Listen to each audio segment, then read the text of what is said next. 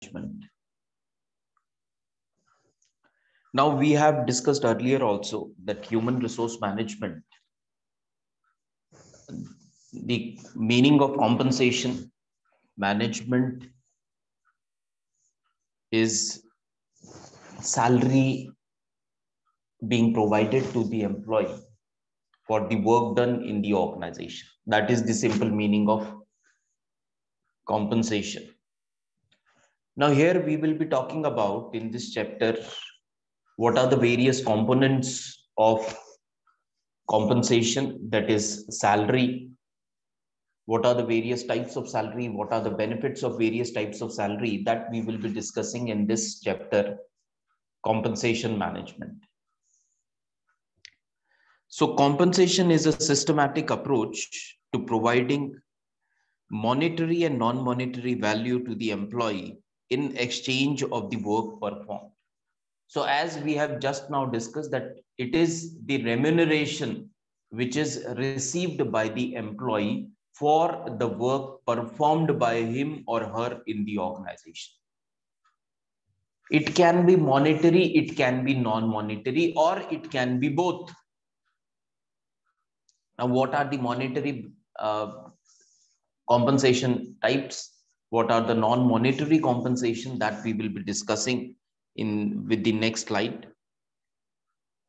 Compensation may be defined as a money received in performance of work and many kind of benefits that organization provides to their employees. Various types of benefits are provided, various types of incentives are provided along with the salary to the employee. And the main reason is to motivate the employee for better performance or to retain good performance in the organization. So monetary as well as non-monetary components of salary are introduced by the organization to motivate the employee or to retain the employee for better performance. If the employee performs better in the organization, it will be good for the organization's profit.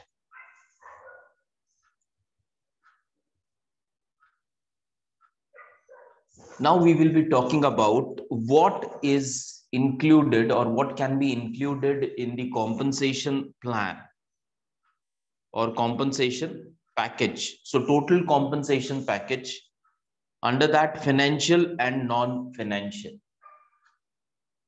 So what are the financial components in compensation management? What could be the non-financial components in the compensation management? It is not that salary is always or is only to be given in monetary form. It can be combination of monetary as well as non-monetary benefits. What are those that we will be discussing? Now, financial and non-financial. Under financial, there are two types are there. One is called as direct compensation. The other one is called as indirect compensation. So first we will be discussing what is direct compensation. Direct compensation means directly paid to the employee.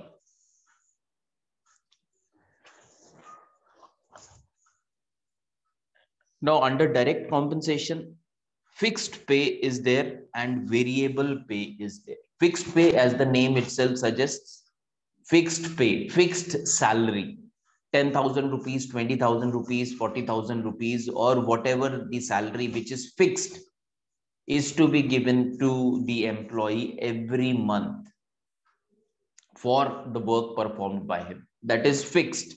It will not vary. So that is called as fixed salary. Variable pay. Variable pay, as the name itself suggests, it varies. It varies from month to month. Depending upon the performance of the employee, the variable pay varies. That means the incentives which will be received by the employee for the work performed. If he performs good in a month, then he will receive more variable pay. If his performance is not that much good, then he will be getting less variable pay. Then under fixed pay, base pay is there. Base pay is basic pay. So basic pay along with allowances. So that is base pay. Then differential pay. Now differential pay means different pay given to different people in the organization is called as differential pay. Now this difference can be between two employees. Both the employee are say working on the designation of supervisor, but both the employees who are working as supervisor can be given different pay in the organization. And if they are given different pay by the organization or in the organization, then we can say that this will be called as differential pay. Both are designated as same, but payment received are different. It can be, the justification can be given by the organization that the the worth of the job of one supervisor is more than the another supervisor, or the dangers associated with the job of one supervisor is more than other supervisor, or one supervisor is working in the morning shift, the other one is working in the night shift.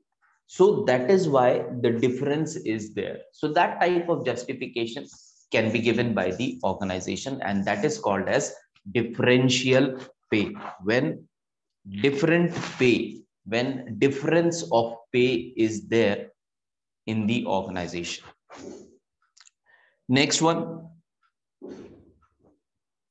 under differential pay, there can be overtime pay, hazardous duty pay, on-call pay, and shift differential pay. Overtime pay, very simple.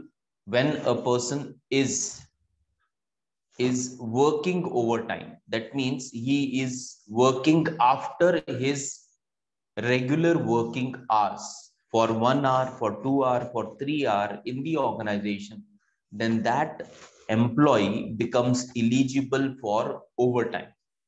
And when that overtime is paid to the employee, that is called as overtime pay. Hazardous duty pay, when the job of the employee is hazardous is nature. Hazardous is what? Hazardous is dangerous in nature.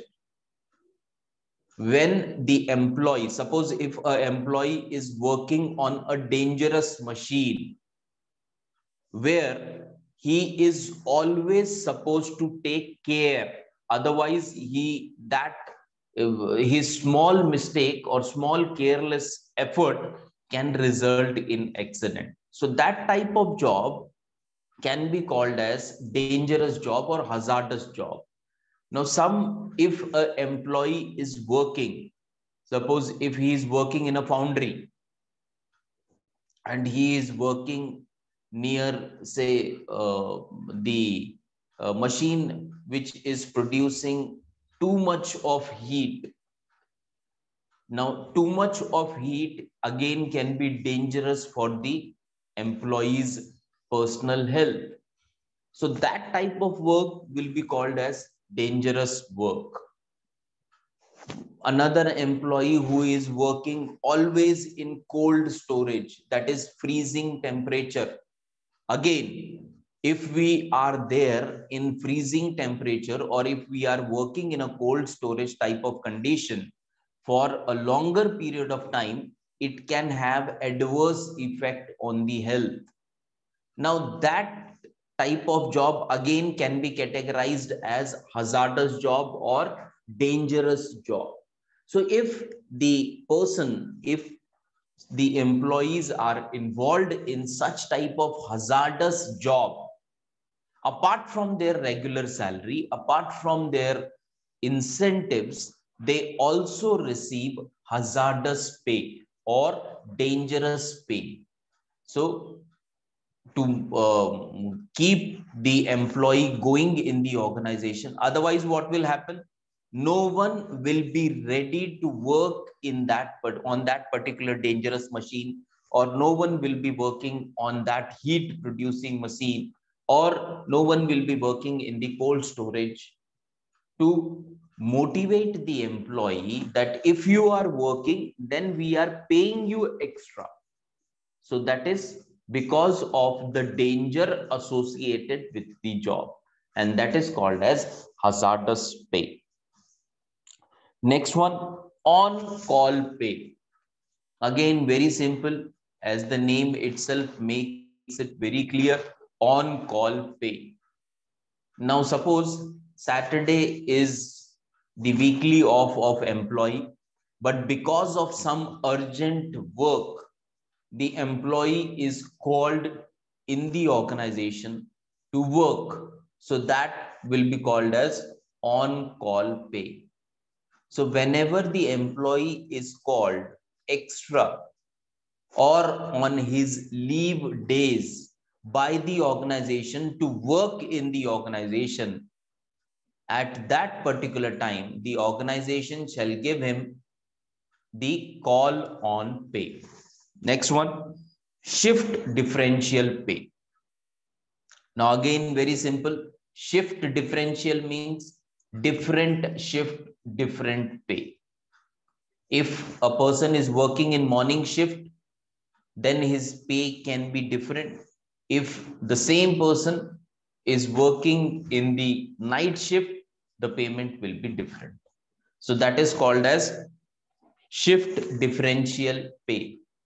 Now, there is a general tendency among human beings, among we all, that every one of us or most of us wants to work in the day shift or normal shift. Very few people are willing to work in the night shift. Now again, to motivate these people to work in night shift, the shift differential pay is provided to them. That if you are working in night shift, 100 rupees, 1000 rupees, 500 rupees extra allowance will be given to you. It depends upon the policy of organization. So it varies from organization to organization. There cannot be a fixed that every organization has to follow that 1000 rupees extra will be given. Some of organization are giving 1000, some are giving 500, some are giving 100. It depends upon policy of the organizations, and that is called as shift differential pay. Now, under variable pay, annual incentive bonus. Annual incentives or bonus. Annual incentive, again, as the name itself suggests, yearly incentive. At the end of the year, when performance evaluation is done, those employees who perform in a better manner, whose performance are good, they are given annual bonus or annual incentive bonus. So this is given once in a year. Then lump sum payment. Lump sum payment. Now, variable pay, we are saying that it varies. It varies from month. When an employee, suppose in January, performance of Mr. A is very good, so he is eligible for variable pay. In February, his performance again was very good, eligible for variable pay. For next 3 months, his performance was not that good, so he is not eligible for variable pay. Now, this variable pay can be shared with the employee every month, or it can be shared annually, or it can be shared in a lump sum manner. Lump sum means that all the amount which is due to him under variable pay can be paid at once instead of every month or instead of installments. So that is called as lump sum. Next one under variable pay is profit sharing and gain sharing. Now, profit sharing, again, as the name itself, it is very clear. It is shared from the profit which the organization has earned during the year. Now, if the organization has earned profit of say 100 crore rupees, the organization may decide that out of this 100 crore profit, it will be sharing 10 crores of profit with the employee. It is not that 100 crore will be shared with the employee. Some amount, it can be 1 crore, it can be 10 crore, it can be 5 crore. It depends upon the organization's policy. So that is called as profit sharing. So apart from the regular salary, apart from the regular incentive, now under variable pay, the employee who are performing better in the organization, to promote them or to motivate them for continuously better performance or continuous better performance. Now these employees can be shared profit also.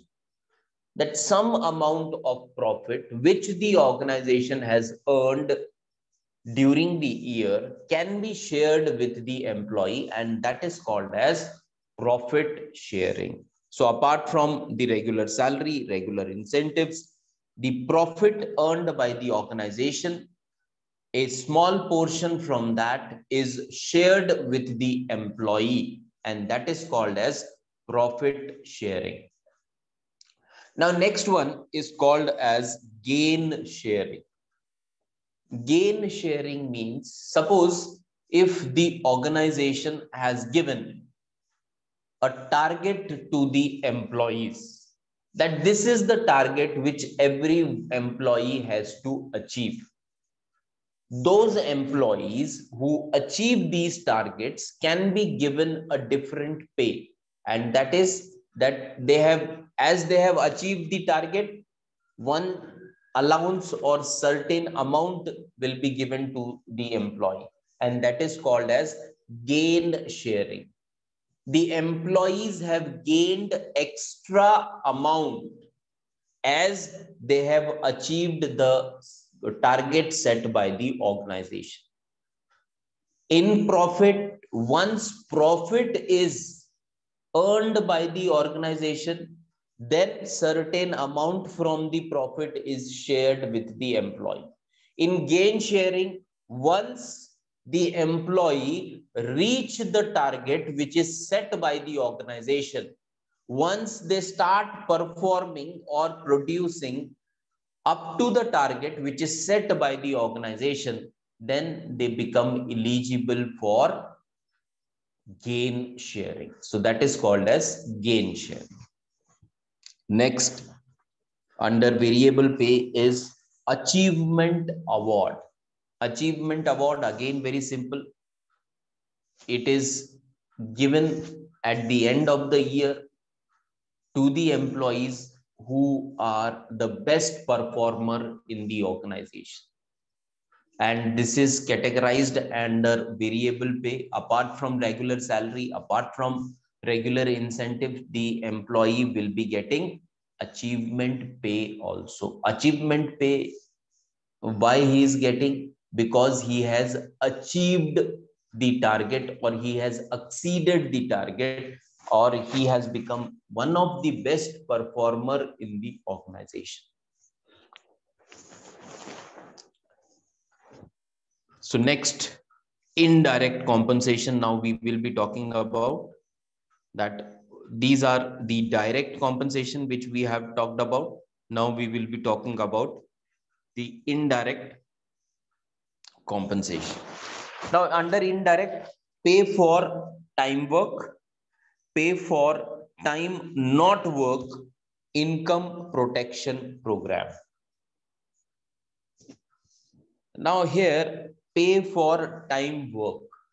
Pay for time work means that for a period of 30 days or for a period of 8 hours in a day, the person is being paid, and that is called as pay for time work. That you are being paid for, say, a period of 30 days in a month or 8 hours in a day. Although you are working for, say, 28 days, 29 days, still your salary is calculated for a month. Or if you are working for 6 hours or 7 hours, still it is considered that you have worked for 8 hours. So that is pay for time work. Pay for time not work. Pay for time not work means that when you are actually not working in the organization, but still if you are receiving the amount, if you are still receiving the salary, that will be called as pay for time not work. It can be, say, the for 5 hours or sorry, for 8 hours shift. If a person is working only for, say, 6 hours and remaining 2 hours he is not working, and if still he is being given complete salary, we can say that the person is being paid for not work time also. Next one is income protection program. Income protection program means salary protection program. There can be occasion when there, because of the because of the external environment or certain government policies, there can be less work in the organization, less orders in the organization, or because of some external environment. Now, in this COVID situation, many organizations are having less work. And because of this less work, what they have started doing is they have started removing the employee. They have started deducting the salary of the employee. That is the case with most of the organization. Now, why they are doing this? Because of the external pressure. External pressure is of a situation which was not anticipated, which was not expected by anyone, that a day will come when everything will be stopped and everything will be locked down.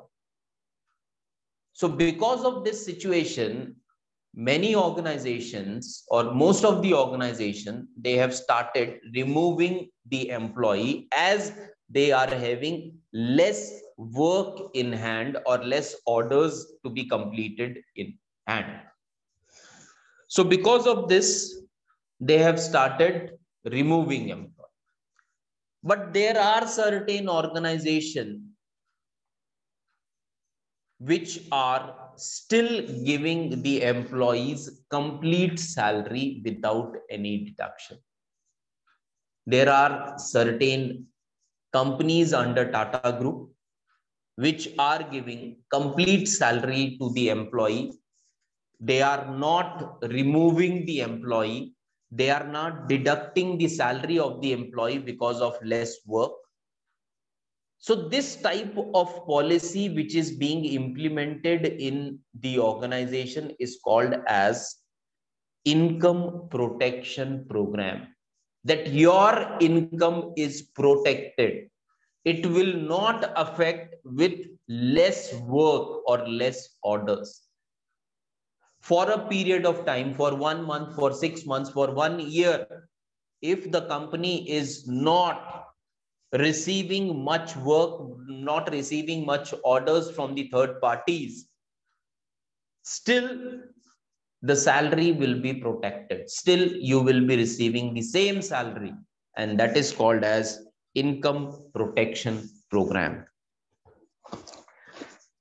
Now under pay for time not work are sick leaves, holidays, annual leaves, and vacation.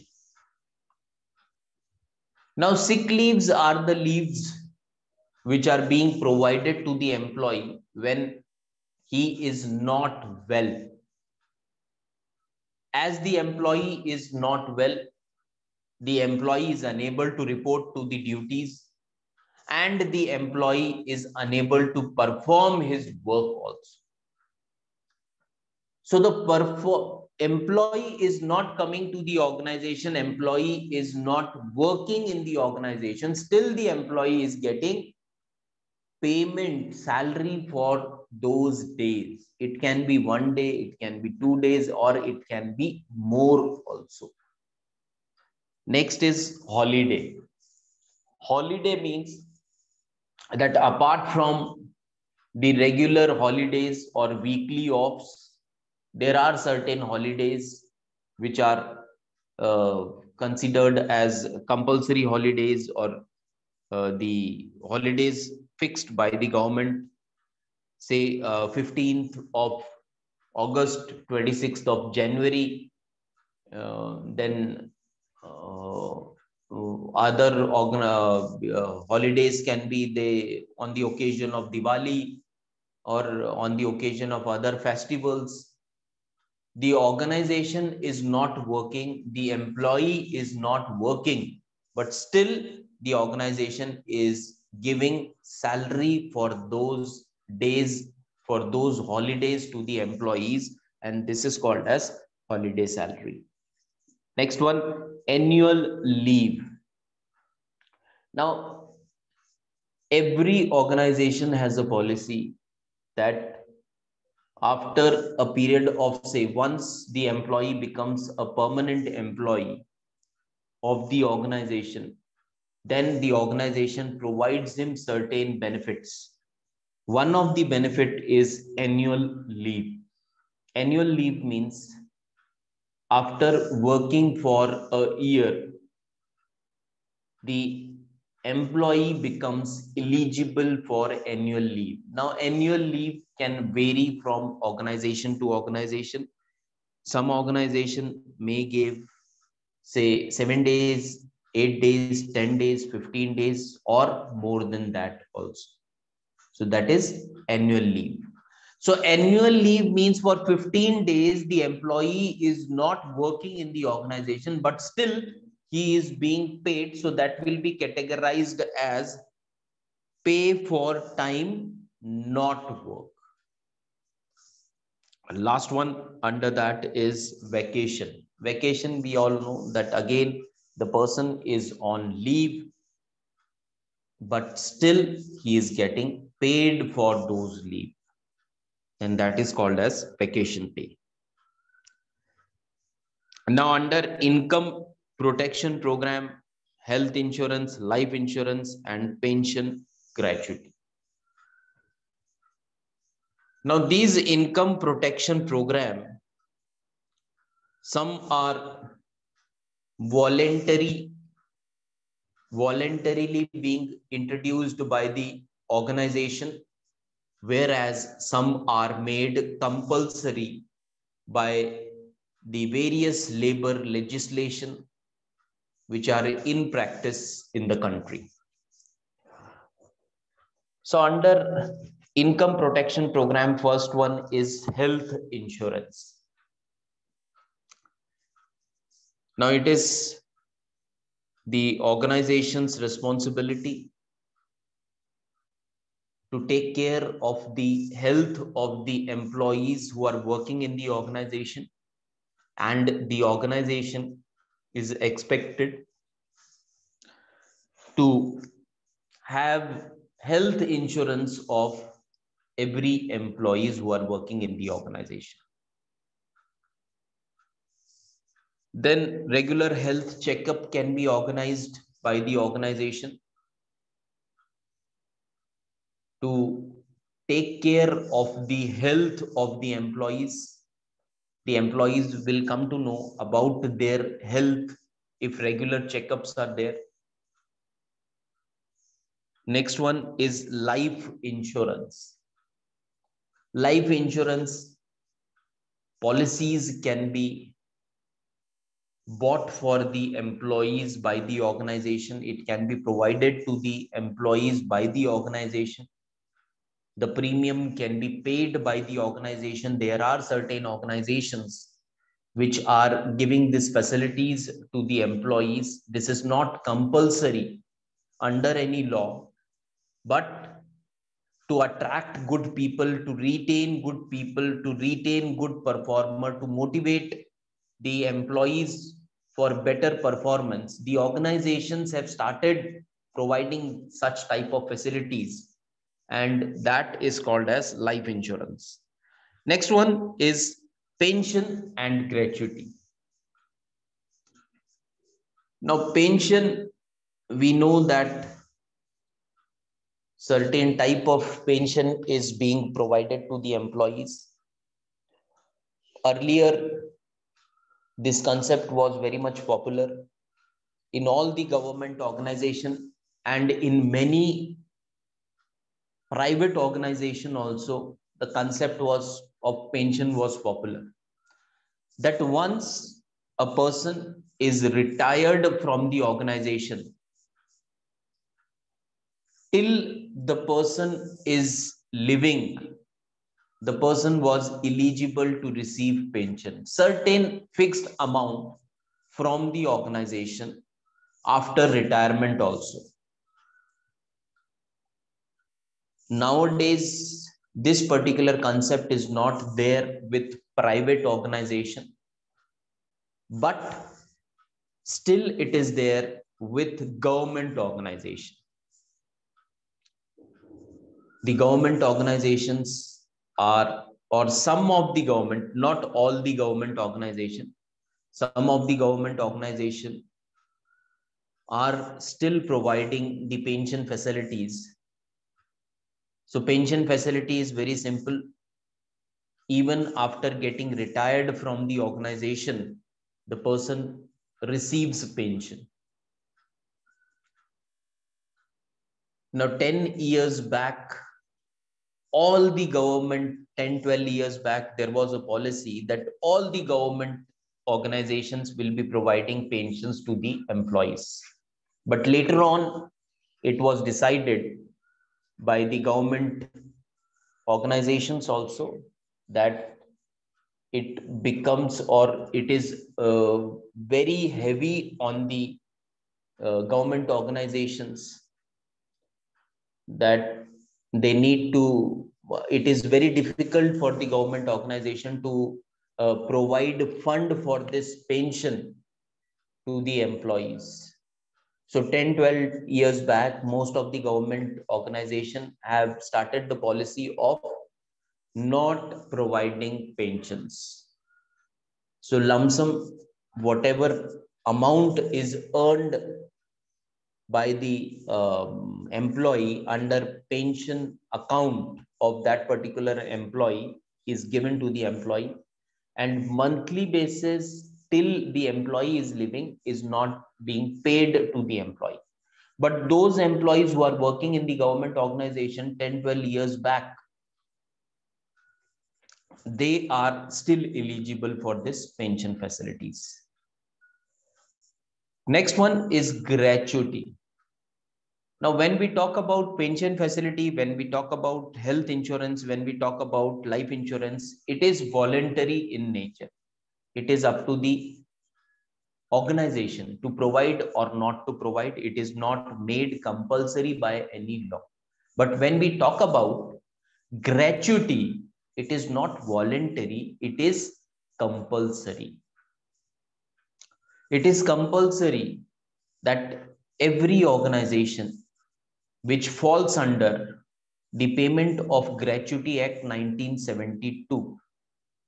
So every organization which falls under Payment of Gratuity Act 1972 has to provide its employee the amount of gratuity. Once the employee is retiring from the organization, or once the employee is resigning from the organization, or once the person leaves the organization to join another organization, the time period required for a person to be eligible for gratuity is fixed. The amount, how the calculation of gratuity is to be done, that is again fixed. The calculation part is there, the formula is there. With the help of that formula, the person is eligible for receiving gratuity. So gratuity is made compulsory. It is not voluntary. It is not up to the organization that, okay, we do not want to provide gratuity. So the organization has decided that we do not want to provide any sort of gratuity to the employees. So it cannot be decided by the organization. It is to be decided by the law, and law has made it very clear that all the organization which fall under Payment of Gratuity Act, they have to provide gratuity at the end or when the person is leaving. If a person completes, say, more than 5 years in an organization as a permanent employee in that organization, that employee becomes eligible for gratuity. How it is to be calculated, what is the calculation, everything is given under Payment of Gratuity Act. And the organization, all the organization have to follow that. So that is the gratuity that is related to gratuity, which falls under income protection program. Now, next one is non-financial incentives or non-financial components. Under non-financial components, first one is work-life balance. Now, work-life balance. Now, this particular term is nowadays very much in use. Work-life balance. That means that the organization, in simple words, we can say that organization should look at the employee as a human being.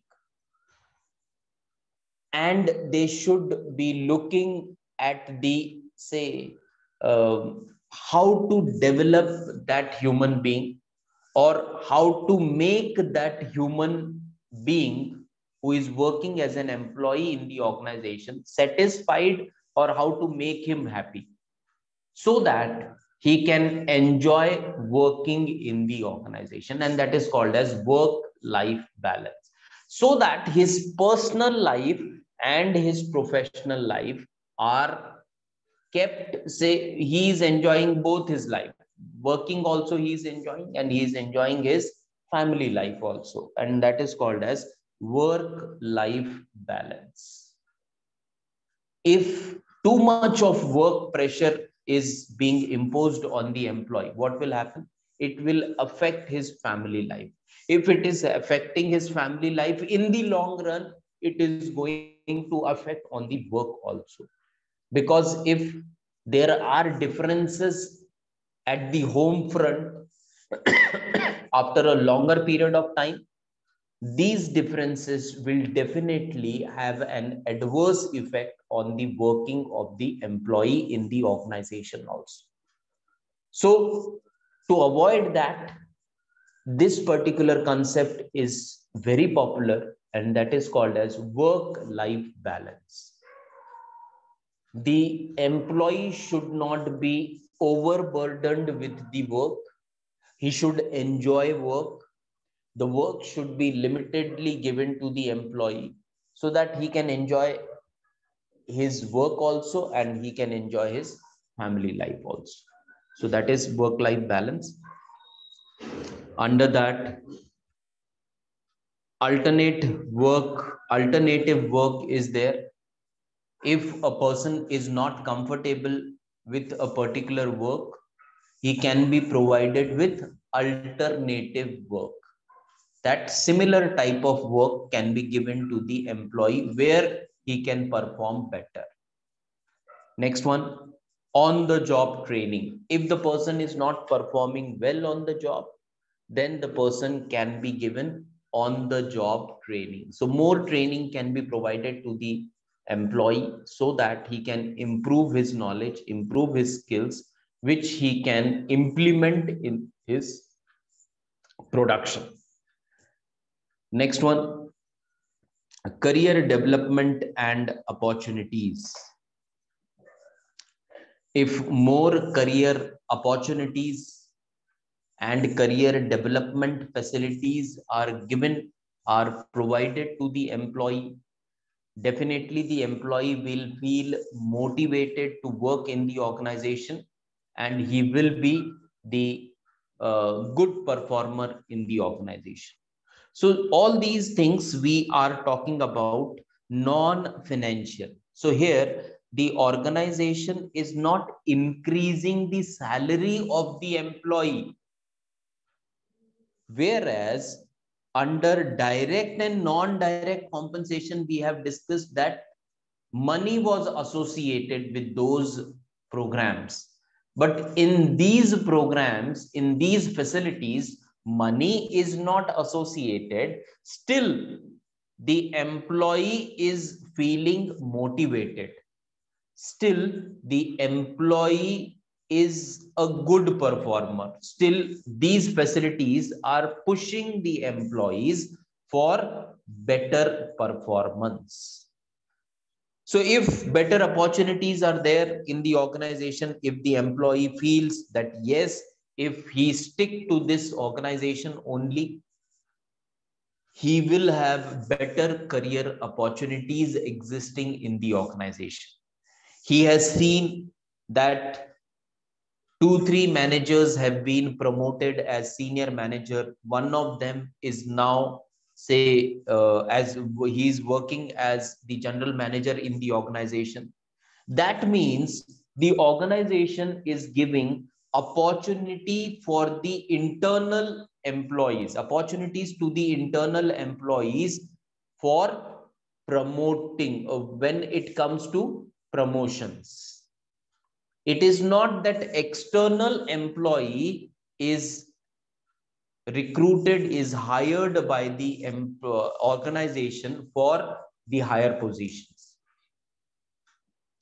But the policy of the organization is that they are giving chances to the internal candidate. If such facilities are there, if such policies are there, automatically the employee feels motivated that, okay, if I perform better, definitely tomorrow or after some time, after some months, after some years, I will be the person who will be considered for the promotions.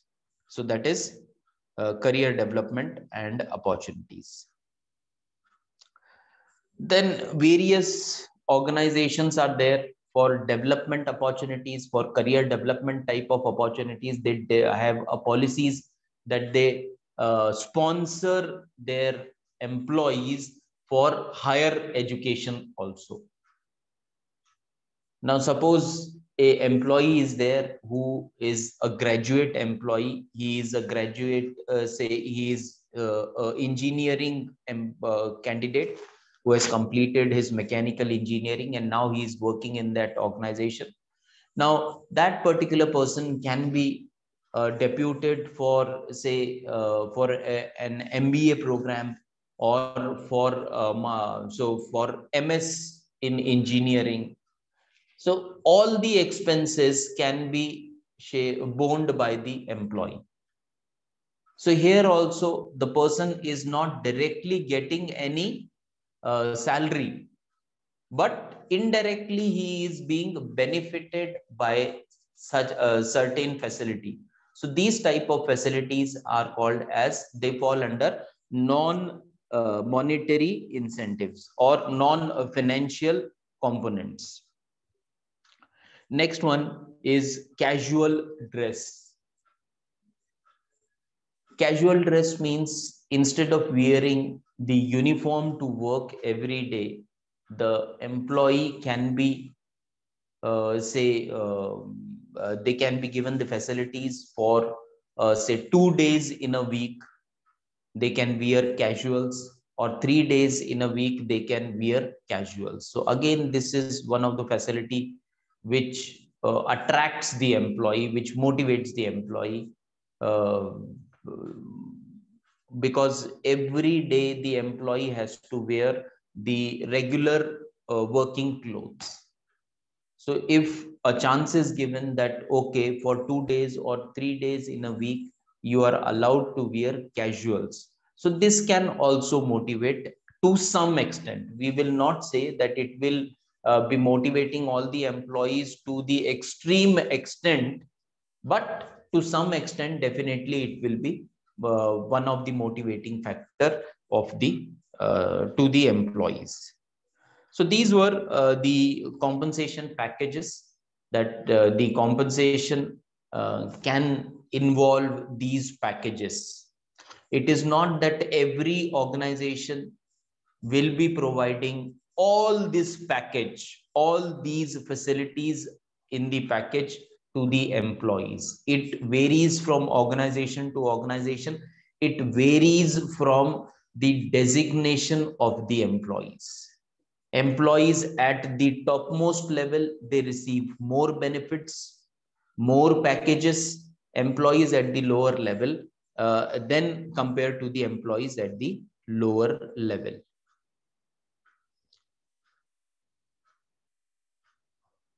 Now, importance of the compensation management, we will discuss tomorrow. So we will stop here.